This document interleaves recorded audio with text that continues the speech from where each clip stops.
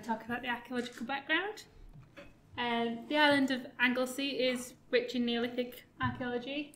It has at least 30 burial chambers, rock art panels and settlement sites.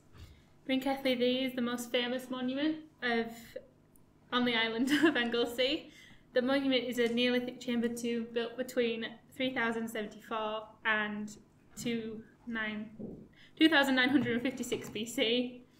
The chamber and passageway were dug in 1865 by Francois de Bois Lucas of Guernsey and by W.J. Hemp in 1925 in an attempt to conserve the monument. The tomb survives today as a chamber and passage covered by a low mound and bounded by a 25-metre diameter ditch. And that is it, right up there. The current public archaeology landscape project runs in June and July each year. It is the result of a collaboration between Dr. Seren Griffiths of University of Central Lancashire, Dr. Fionn Reynolds of Cadw and Dr. Ben Edwards of Manchester Metropolitan University.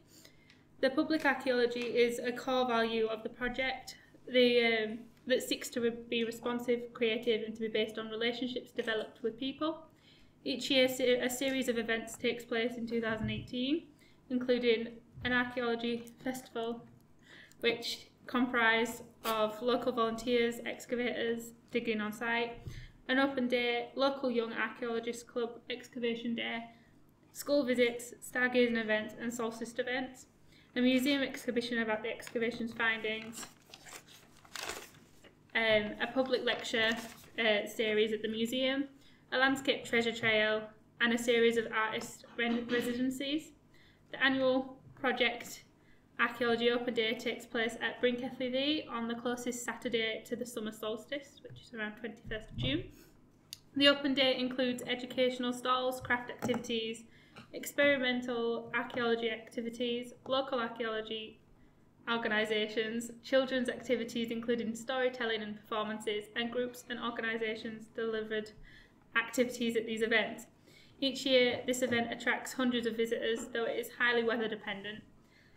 The total figures of the open days are 300 visitors attended in 2015, 716 visitors attended in 2016, 700 visitors attended in 2017 and 650 visitors attended this year in 2018. So our research aims were, as undergraduate archaeology and anthropology students, we were volunteering on the project in addition to our compulsory fieldwork. We were interested in better understanding the motivations of people that attended the open day. We designed a survey to ascertain these views prior to the open day, and Seren helped us to achieve University Ethics Committee clearance for the survey. So the aims of the survey were to identify current attitudes to prehistoric archaeology among members of the public who visit Bryn Celli Ddu.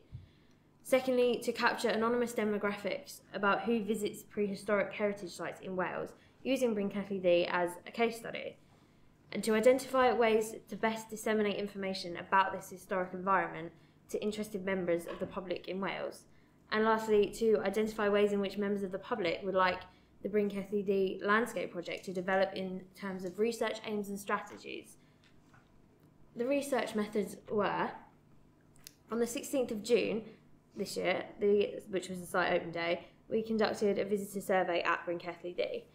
The survey contained 19 questions which we asked people to fill out themselves, or we would take down their answers after they've completed a tour of the site. We asked people who were in groups to fill out the survey representing all the views of the people in their group. Participant names were not recorded anywhere and their postcodes aren't collected, meaning it's not possible to identify individuals from this data collection. Members of the public were briefed about data collection, retention and the use prior to completing the survey, and they were given Seren's email as a contact for further details, as well as details where the local museum is located, which is where the 2019 museum exhibition and public lecture series will take place.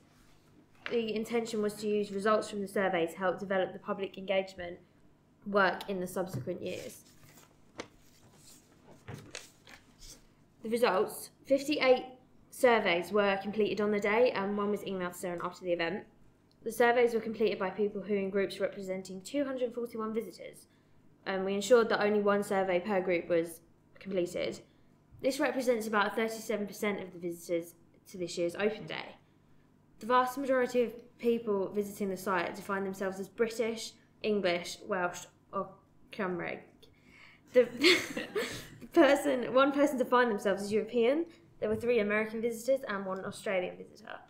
The majority of visitors surveyed were adults, with 21% aged 47 to 57 years old and 18% aged 58 to 69 years old.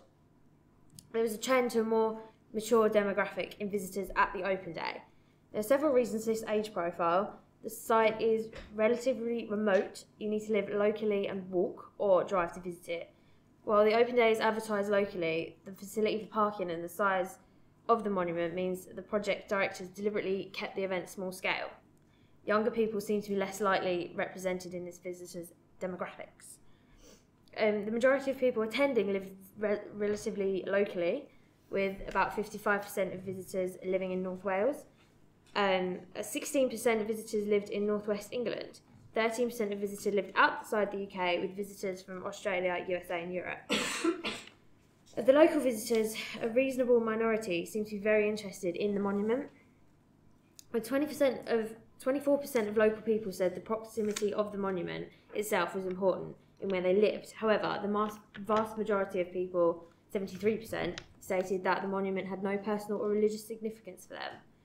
The majority of these people seem to be visiting whilst visiting the region on holiday or as locals seeking an educational day out. Only 14% of those surveyed indicated that the solstice had any personal, spiritual or religious meaning to them. In contrast, a sizable percentage of people questioned, 37%, indicated that heritage was a prime factor in their choice of holiday destination. A significant percentage of people, 89%, privileged visiting heritage sites in person, even with the availability of online information about sites. Thank you.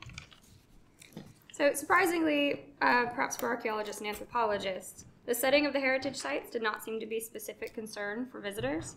Only 64% of visitors agreed with the statement that changing the surrounding landscape of archaeological monuments would affect how or if they viewed the monuments. Of those that did recognize the importance of setting, there seemed to be strong support for its importance. Several people emphasized the importance of the site being of undisturbed landscape, preservation of the landscape, and the authenticity of the landscape. And one person even mentioned a specific archaeological case study, of the recent planning issues surrounding the old Oswestry Hill Fort, and the one person suggested that landscape was a means to get into the Neolithic people's heads and to understand how it was at the time of their living. Overall, 83% of respondents indicated that the open day tour had changed their interpretations of the site. Repeat comments were made about a better understanding of the complexity of the landscape that was needed and obtained, and the series of monuments, as well as the solar alignment for the solstice, and the paleo-environmental context and the importance of different geologies of the materials used in several of the monuments in the surrounding area, as well as the rock art panels within the landscape. In terms of future public engagement mechanisms of the project, lots of respondents were fairly non-committal for the most part about the themes for future public lectures, though there was some support for lectures as well. When asked what people who would like to learn about within the landscape project in the future, respondents highlighted some of the themes that already exist in the project, including archaeoastronomy, the use of different geological resources, the history of place and of landscape, as well as ritual. And there was also a series of specific research objectives or questions that people would like to have answered. We have selected several to emphasize, and the research questions that people wanted answering in the future include, I did do that, cool. The reason people who choose to settle here, and what did they value about the region. They'd also like to know more about the theories of what people living here use the site for, as well as why they lived here. So sorry, that's actually my phone. Yeah, it's in the, yeah. Thanks. As well as the people who lived here, their beliefs and their ways of life, and how the rituals were performed within the area as well. These research questions can be seen as emphasis detail. Who choose to settle here and why, what these people believed and how they expressed these beliefs and rituals. Of course, our survey details the responses of a very self-selecting group. And I think I may have mixed this around, I'm sorry. No, I didn't. I'm doing the conclusion. Sorry. Very nervous, if you can't tell, with me going bright red. So, of course, we're examining the opinions of people who are actively visiting a heritage site, which requires a degree of mobility and commitment to access. And the start of the open day this year was also exceptionally rainy, so there might be this might represent an end of the spectrum of people who are much more committed to visiting sites like this. So some of the challenges we faced started with the fact that we chose to undertake a survey rather than participant observation for two important reasons. First, yeah, all right. First, participant observation presented a range of ethical considerations that we had to take into account. Second, we wanted to gather a range of quantifiable data, which we deemed was best achieved by a survey on a single day when the most amount of people would be present at the site.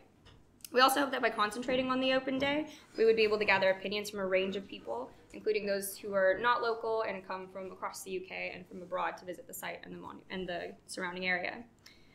Another challenge that we faced was the fact that none of us are Welsh language speakers, and our accent's pretty bad as well.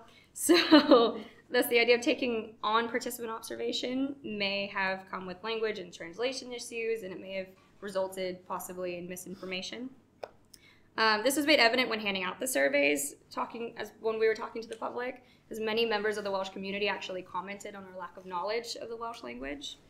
And issues of Welsh nationalism and national identity raised themselves in ways in which people self-identified as Cymraeg, with suggestions for future research emphasis on the project of the rise of Welsh nationalism as well as the Druids. Yeah. So to conclude, people visiting Bryn Celli Ddu open day did so for a variety of reasons.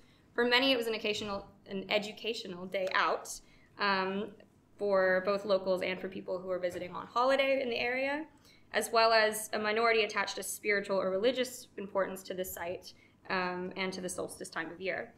The greatest percentage of people who visited were from North Wales, followed by people from Northwest England. And the majority of people who were surveyed and represented on the survey were over the age of 47. It was also noted that a great majority of people highly value being physically present at the site, even if there is digital content available for them to experience the site online. And both place and landscape are themes that are repeatedly mentioned to visitors at the open day. Many also noted they particularly enjoyed the availability of tours and of lecture series and other activities that were available at the site on the open day. Other themes people were interested in include the archaeoastronomy, the use of different geological resources, as well as the history of place, landscape, and ritual, and according to our feedback. And asked what themes in particular respondents would like to learn about, there seemed to be two trends. First, when we asked about what they would like lectures and research aims to be focused on, a large percentage of people said they wanted anything archaeological, just give it to them. So this might indicate that members of the public value the expert voice and specialist knowledge. In contrast, other respondents identify questions that emphasize the details and the specifics of the site itself. We selected 4 research suggestions from our respondents that we think are indicative of this emphasis on the subjects, on the specifics. This includes what we mentioned before, which is the reasoning behind why people chose to settle here, what they valued about the region, theories behind why they lived at this site, who were the people, their beliefs, and their ways of life, and the rituals that they performed.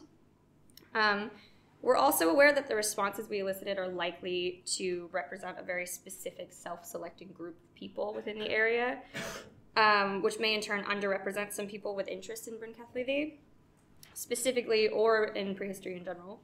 And as a result, we're hoping to launch a modified version of this survey online, and we'll be interested to see if the responses differ significantly, which hopefully they do, from our previous survey format. So that is everything, and thank you very much for your time and for your attention.